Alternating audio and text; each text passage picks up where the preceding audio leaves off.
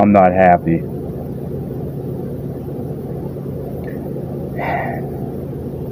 I got Mario 64 on the DS. What a fucking shitload of ass that thing is. I mean, you take everything special, right, about Mario 64 for the Nintendo 64, and you bit crunch it onto a DS screen. I mean, they just ruined it. It's fucking horrible.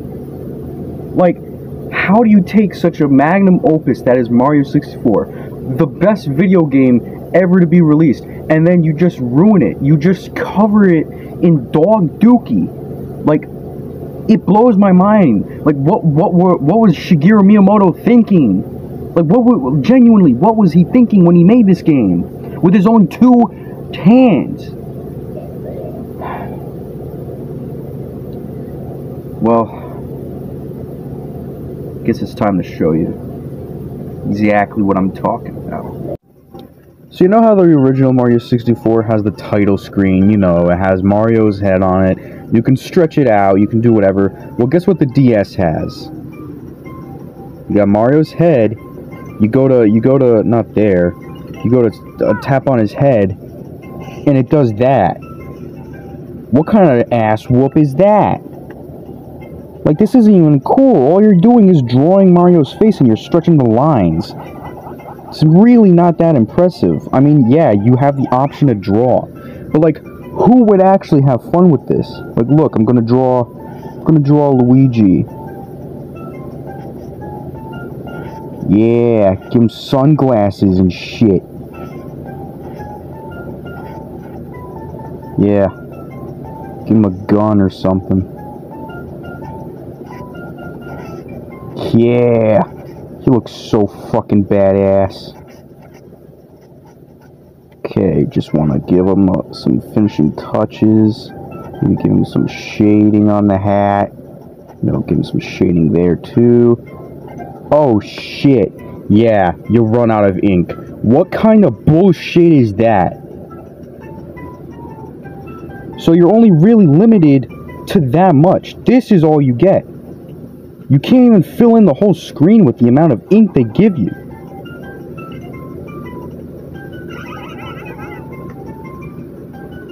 Enough of this. Just start the game like a normal person would. Let's wake Luigi up. This is one of the things about the game. They introduce new characters. Here I'm playing as Luigi. Now, one thing you're going to notice immediately is how bit crunched the textures are. I mean, look at this. Would you want to play it? No, didn't think so. Let's go into Bob on Battlefield. For some reason, they thought it would be a good idea to add a run button. I mean, the original game didn't have that, so why does this one? I don't know. Guess they just put in for no fucking reason. Yeah. Welcome to Bob on Battlefield. You know, it amazes me how much this game reeks of pure ass. I mean, what was Miyamoto thinking when he made this game with his own two bare hands? It just doesn't make any fucking sense. Like, they made the Chain Chomp really big, which was never canon in Mario before. Chain Chomps were usually like the size of a Goomba. So, the signs tell me to go this way. But this is a Nintendo game, so I'm gonna choose my own damn way. I'm gonna go up this hill. Take a shortcut. Come on. Come on. Get up there. Get the fuck up there. Yeah. I'm dodging big bowling ball. Oh shit. Now I gotta go all the way back up again. Dodge the balls.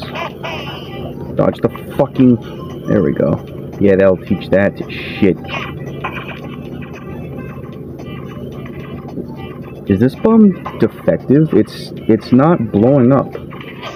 Oh shit. Alright, let's just get some help. Did they really have to make it a heart?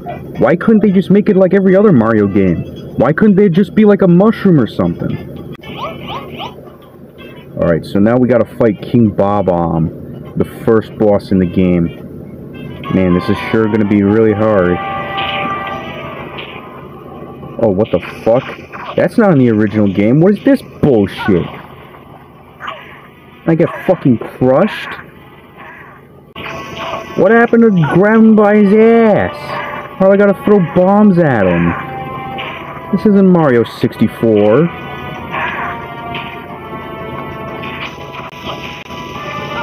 How did I pick up that Bob-omb? Okay, we beat him. And we get the Power Star. Just like the original game. Totally. I'm playing as Luigi and I beat King Bob-omb with his own bombs. Now I've showed you the first level. Now I'm going to show you the last level.